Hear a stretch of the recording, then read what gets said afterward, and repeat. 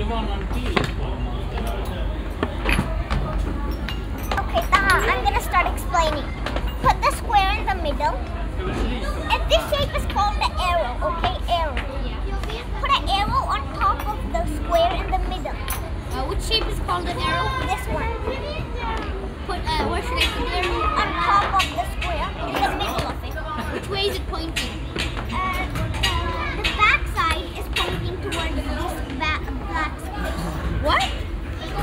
Okay, so it's pointing to the arrow's pointing to the black side, right? Yeah, the place which has. Yeah. Okay. Yeah. Next. Okay, after that, the triangle.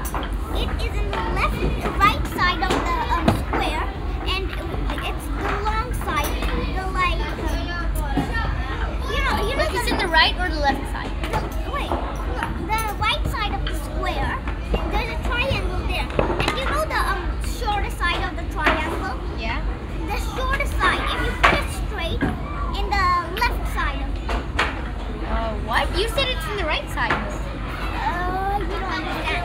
Look, you know the square? Yeah. Put the triangle in the right side of it. Yeah.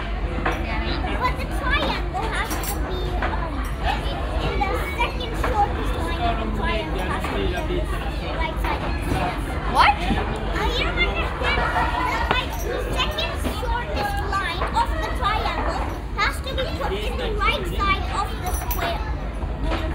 Yeah. Okay. So After that, the rectangle, it has to be put in the left side of the square from the long side of the rectangle.